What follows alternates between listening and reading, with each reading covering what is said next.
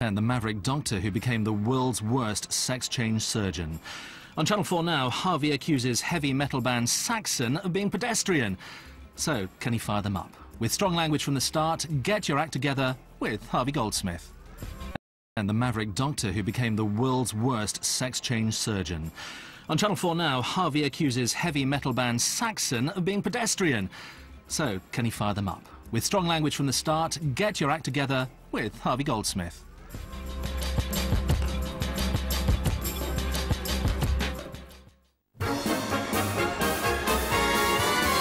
There's no business like show business. Bullshit. Bullshit. Absolute crap. Harvey Goldsmith is one of the most feared men in show business. You fucking creative geniuses, get real. For once in your lives, get real. Alongside Bob Geldof, he was the mastermind behind Live Aid, the biggest gig of all time. He is, without question, one of the great impresarios, certainly in our history. In his 40-year career as a promoter, he's worked with some of the world's biggest stars. But now, Harvey faces his toughest challenge yet. Some audiences are in decline, and that's probably because their entertainment is crap. My job is to fix that.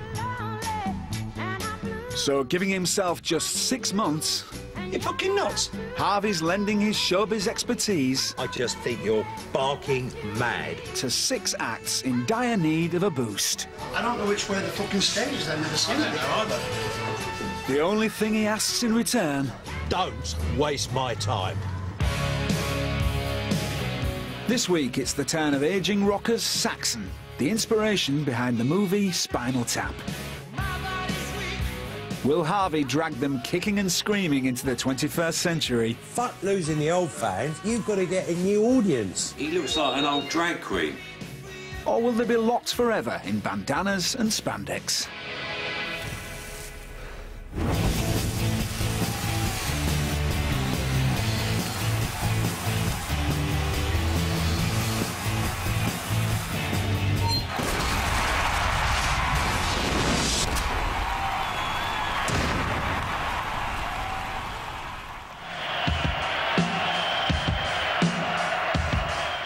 In the early 80s, Saxon were rock gods who ruled over the British metal scene, outselling the likes of Iron Maiden and Def Leppard. Last year, in 1980, Saxon had 5 hits. Frontman Biff Byford was the spandex-clad hero who stared down from thousands of teenagers' bedroom walls as denim and leather blared from their record players.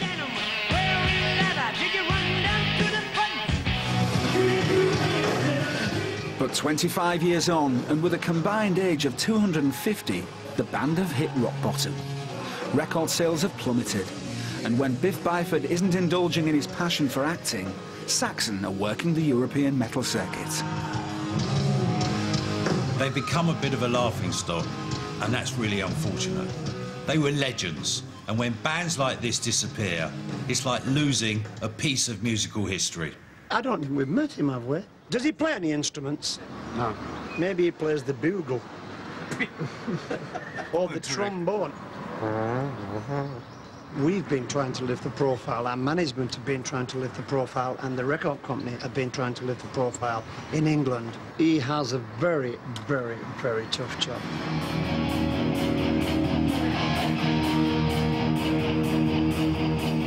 It's July, and with the temperature hitting the high 90s, Harvey's come to meet the band at the Metal Wave Festival in southern Spain.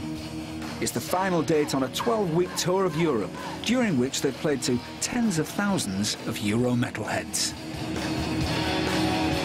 I don't know what to say about the crowd, really. They look like it could fit in my lounge. There certainly aren't many here. Probably 500-600. A group like that should be closing this show and headlining it. There should be 5 times as many people out there, and there aren't, so we've got to figure out what's wrong. This one's a pretty new song. This one's from 1980. This one's called Motorcycle Man!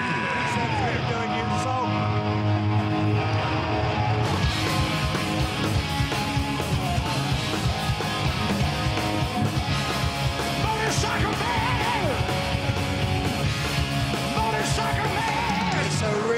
remember this one. It's very strange.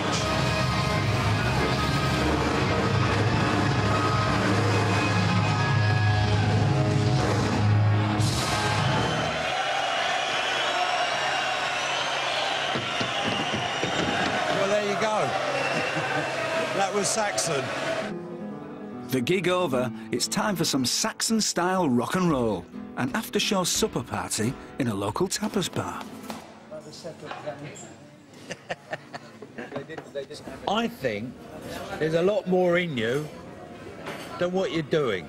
And I think you should be doing a lot better. And I'm looking at bands, you know, Iron Maiden are still really kicking ass and doing it, and Metallica's still doing 40, 50,000 people a night. So why the hell aren't you lot doing it?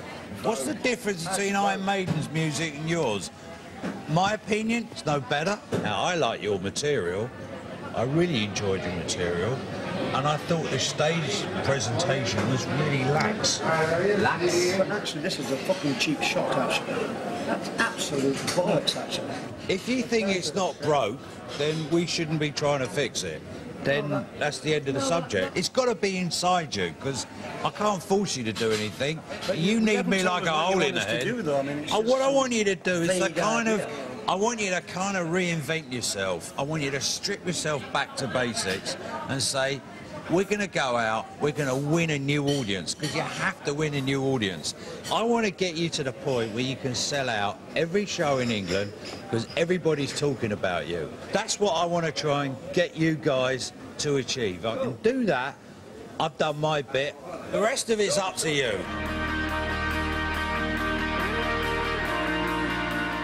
Back in London, Harvey's worked out a clear plan of how to take Saxon forward. First is attitude. I've got to change their sound. They have to modernise their music. I've got to change their image, because they look like roadies, not superstars. Currently, they don't have any press in the UK. And that has to change. I'm going to put all this to the test, and I'm going to take a big risk at the same time.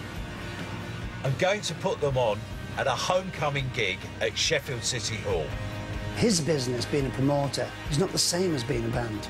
You can modernise being a promoter, you can change your image, you can change your office, you can change your entire fucking staff. We have a heritage, we have a history, and we can't just simply fucking change overnight just because Harvey Goldsmith says it's a fucking good idea.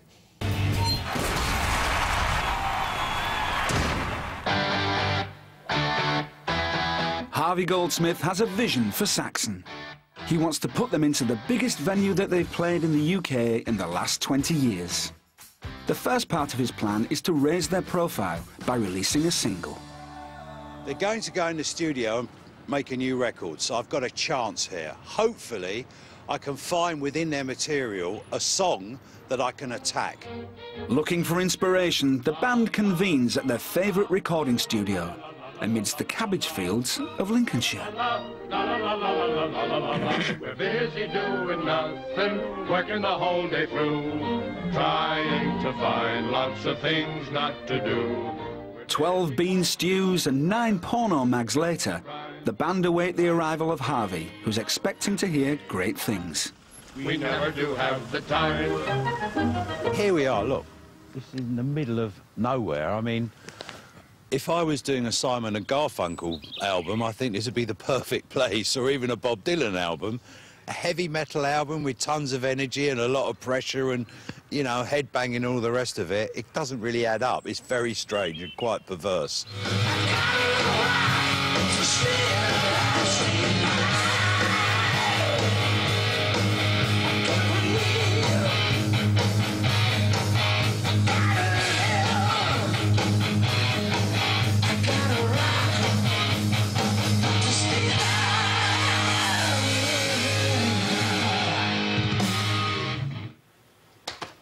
Okay. That's it? That's it, I'm afraid, yeah. I mean, you mean I come all the way up here just to listen to those 2 tracks? Yeah, I'm just giving you a flavour of the songs, and it all sounds pretty good, really. To me, it sounds terribly pedestrian. I'm not trying to be rude, and I'm not trying to put you down. It just sounds lazy to me, what you've got. I could pick out 100 tracks that have got that riff in it. And that feel about You're going to have to go with that feeling. That's what we like, that's what we do. We did spend some time in the late 80s messing around with commercialism, and we lost a lot of fans because of that. So basically, we don't take huge risks with our music anymore. As you say, there's no risk in this, there's no feeling of... I didn't say there was no risk. Yes, you did. No, I didn't. Have you ever written a song? No, I haven't. Well, there you go. And we've written hundreds. So what I'm saying is we're the experts on songwriting in this room. What I'm saying is that on my listening to the music that you've done, and you've been in here longer than I thought you've been, to me, this doesn't sound like anything exceptional. If we're going to work together, right? Let me just say this. If we're going to work together, OK, don't keep coming at us from oh, you've been here that long, you haven't got any lyrics. It's a cheap shot. I didn't say that. The truth is that your audience base, however much you think it is much smaller than it should be. Mm-hmm. So how do we get that lifted up? That's what this is about. I'm worried about it because they don't really want to change that much. They know they've got to change. I actually don't think they know how to do it. I don't think Harvey's had any hit singles, has he, in the charts? Not to my knowledge, anyway. Has he ever written a song? So his opinion on our songs is his opinion. It's not opinion of an expert. They don't know where they're going. And they want the comfort of what they know. And they're absolutely petrified of moving out of the box. Short of time and worried the band won't change, Harvey comes up with a plan to test them out on a young British audience. So if a younger crowd really buys into the band, it then gives me the confidence to move forward. If the crowd doesn't like them, I don't know what I can do. To pull in the crowds, he's making it a free gig, but he's leaving nothing to chance. I'll be very lucky if any of this audience will have heard of Saxon, let alone like them. So what I've had to do is leak out the fact that The Cure are playing in order to make sure that I've got a big enough crowd. If I'd announced that Saxon were playing, I doubt if anyone would have shown up. Hiya. Can you get in? No. The tactic works. An expectant audience is queuing round the block. The Cure, possibly, but I'd rather have Duran Duran. I heard The Cure. The Cure. We did The Cure. Yeah. If this works, I'm onto a winner. But if it doesn't work, I actually want to get out of here real fast, because Biff's going to kill me, because I forced them to do it. Where's the fucking door, then? I'm just going to go in there and play some fucking English heavy metal. And they can fucking like it or not like it, makes no fucking difference to me. I'm going to blow the fucking back wall off the place, because when we're on stage, we're different people. We all go fucking nuts. And if the audience come with us on the ride, that's great for them, but if they don't, forget about it. It doesn't bother us one fucking iota, actually. All right, go for the throat, guys. I'll come and see you afterwards. I'm sure you will. I don't know which way the fucking stage is. I've never seen it before. When the band walk out on that stage, they're on their own. They're in control. The audience won't know whether they're the roadies or the band, because they don't know who's playing. Hello, Mum. They think it's The Cure. Hey, we're Saxon, yeah? We don't know what we're doing here either, but we're going to play some British metal tonight, OK? OK, let's get fucking crazy. This one's called Dogs from War.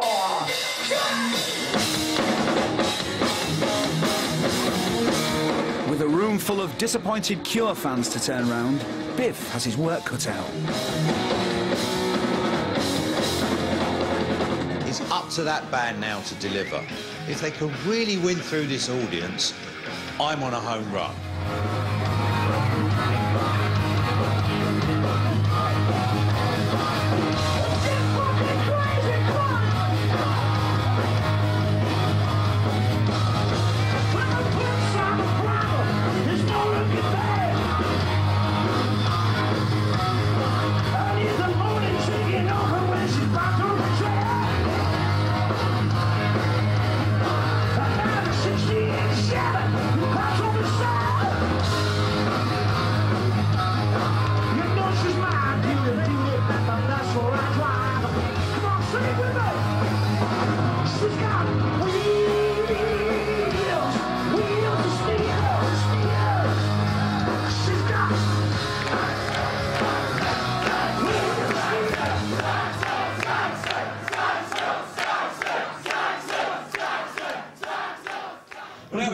wasn't Well, that was fantastic. I'll put it there, mate.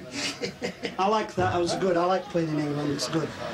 Well, yeah. Look, this is a microcosm. It's just like a little tiny blip of what you can do here. Yeah. And you can see you've got a brand new audience, didn't even know you were playing tonight. That's right. So you've got to build up on that, because this is just the start. And I've always felt that that's what's there for you, you know? Mm. It's great to see young girls in the crowd as well. Is that because I didn't know it was us or what? But Saxon aren't off the hook yet. Harvey's rounded up some of the crowd to give their verdict on the band's music. Well, first of all, did you all enjoy it? Yeah. Oh, yeah. The first song you played tonight, the dance floor was pretty quiet. I think we were just like a little unsure and not quite what's going on. And the second song, bang! Everyone's thrashing around, slamming around. It was great. It was still a bit dated, like, it was still like seeing an 80s band, if I'm completely honest. I think you've got to move on with the times. Like, lyrically, there was nothing I could really connect with. Always somebody will say, you know, it's not my type of music. But the thing is, we're a British metal band, and we have a heritage. You know, it's part of your heritage as well.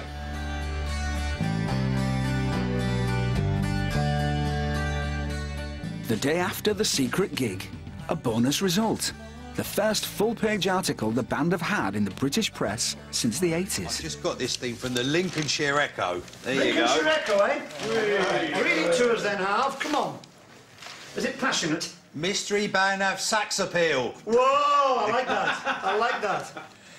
It was Lincoln's best-kept secret, so they didn't know about it. Everybody had their theories, but it wasn't until the 1980s heavy metal band Saxon stepped onto the stage of the Bivouac Club that anyone knew for sure. And so, here's a nice quote. A Echo Music columnist saying, I think the music scene in Lincoln is pretty healthy right now, but Harvey's one of the few people in the music business who you can really trust. He's a genuinely nice man. Ooh. Just remember that. So there you go. Obviously doesn't know you then. That's the Lincoln Echo. It may be the Lincolnshire Echo, but it's just the beginning of Harvey's publicity campaign for the band. I want to find a gig somewhere that's not too small, because we've done that. That's not the object of the exercise. But we can see people in your full glory, on a stage that's big enough, doing what you do best.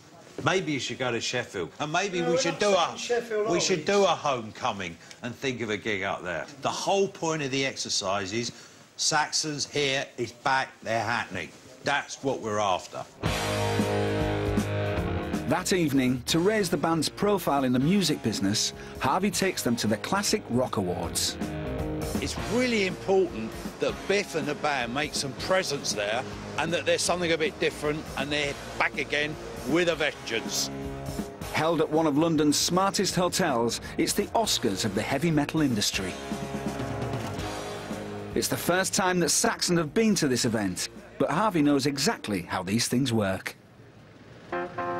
The whole thing about opportunities like award shows, it's a networking thing, and you've got to grab it while you can, talk to as many people, explain what you're doing to get your message over, because everybody else is there doing exactly the same. Where's Harv?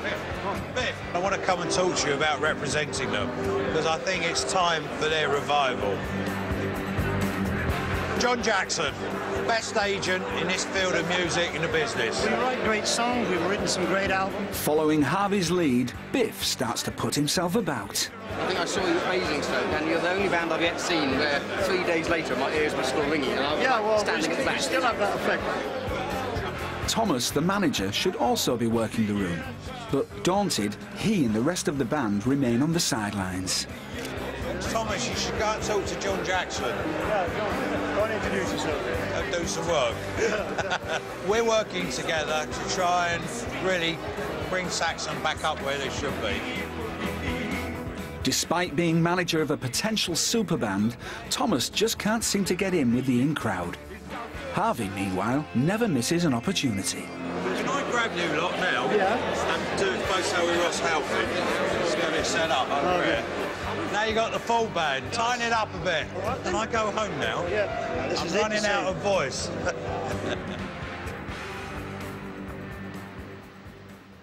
The next morning, Harvey calls a meeting with Biff and Thomas.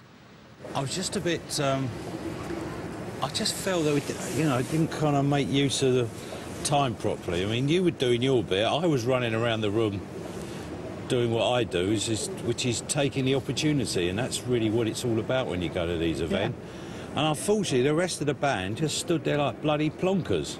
And I just don't get it with them. And you the same. You weren't out there kind of working a room. What you've got to do, you've got to get out there, kick arse on it.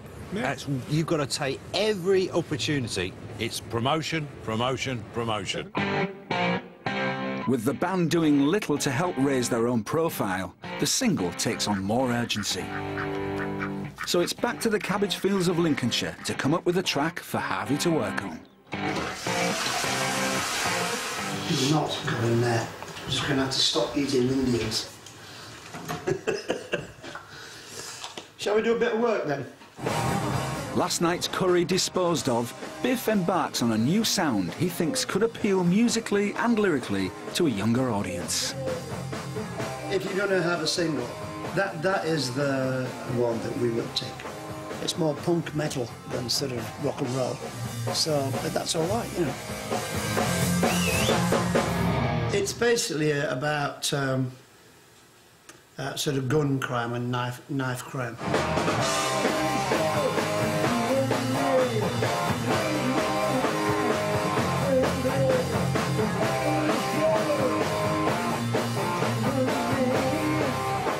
A fortnight later, the band sends a demo down to Harvey. He's not impressed. He calls in two leading record producers, Mark Wallace and David Ruffy, to revitalise the sound. Having worked with Travis, Razorlight and the Stranglers, they've got the credentials Harvey wants. I can't account for sales or whatever, but what I want is a song that you guys have produced, that people are talking about and listening to. If they buy it, but that's what I want. I want it to be controversial. I want people to really start talking about it. I want to have a real success story with this mob. Yeah, well, I think we're in agreement because, you know, we took this on because it's a great challenge. Yeah, great. But that's what I want to hear. I don't want to end up in some dodgy Spinal Tap scenario. Do you know what I mean? I want them to go away and be really proud of the record that we've made. Harvey thinks we should modernise a little bit. And as far as an experiment goes, we'll try it. But I think we don't want to change too much. Ladies of the orchestra, are you ready to rock? Yep. The producers get the band down to London to completely rework the single. OK, good luck, studio. Here we go.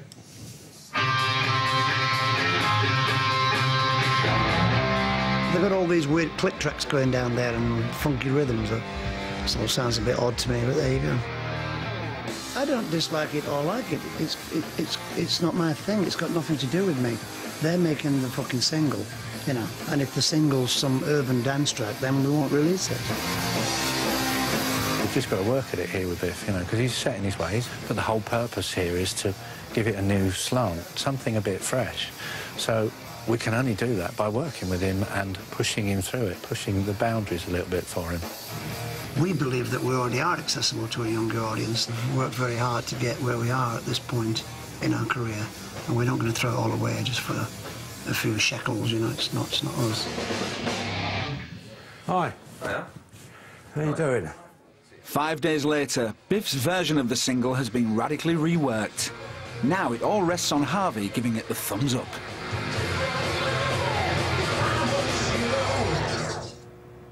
Yeah, we like it. Hurrah! Hey! You like it? Yeah, I quite like it, yeah. You know, it's completely different to the original in the production. I like it because I think it's fresh. Yeah. It's you. It's not as if they've written, produced and said, here's a track, just sing a bit and play the guitar. It started from you. Your version is very pedestrian. Oh, what a fucking wanker you are, actually. Yeah, there's a very fucking pedestrian. The boxing ring. No, it's not the boxing ring. I've been with this guy now for fucking 3 months. He's always saying that this is pedestrian and that's this. Oh, I like that, this is pedestrian. You always say something fucking wank on the end of your bit. Yeah.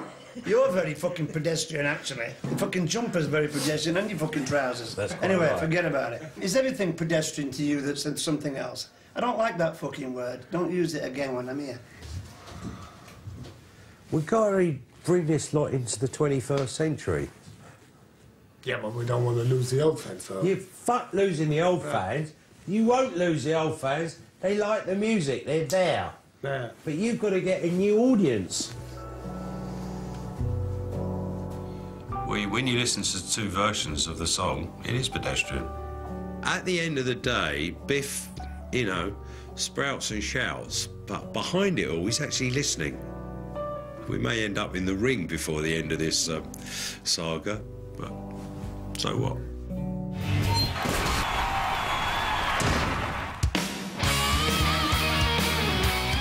Harvey Goldsmith plans to relaunch Saxon with a gig at Sheffield City Hall. For a venue of this size, tickets would normally go on sale 8 months in advance. Harvey's given himself just 8 weeks.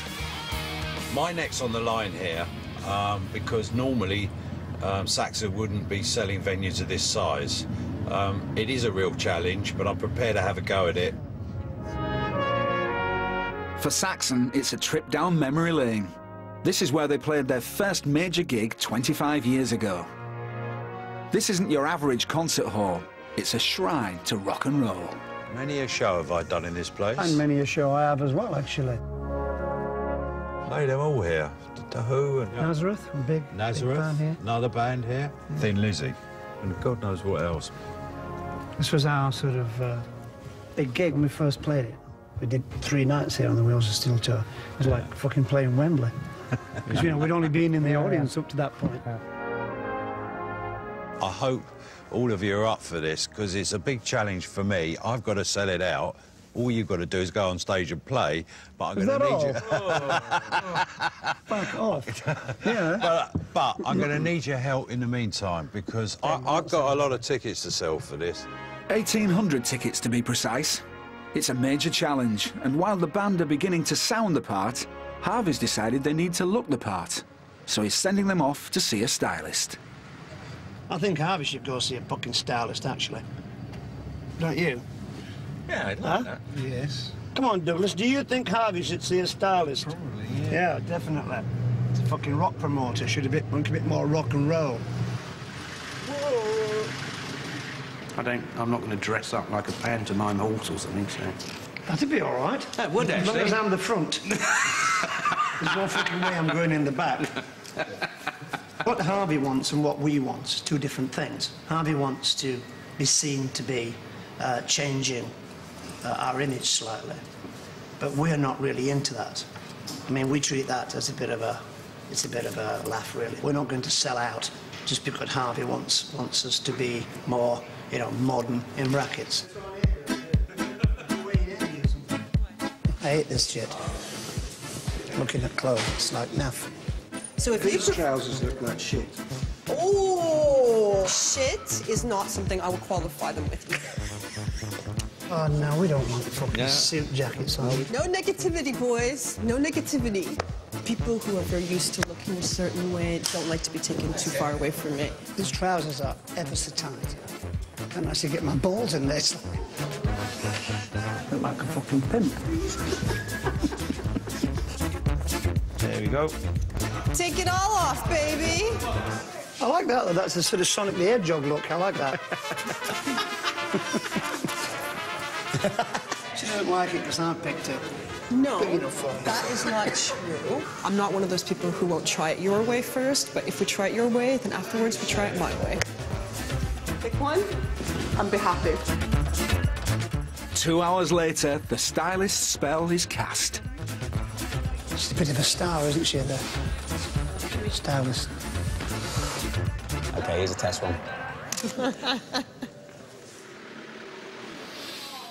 The next day, Biff and band manager Thomas are summoned to Harvey's office. What is it? I don't want to be rude. What is this you're wearing? It makes you look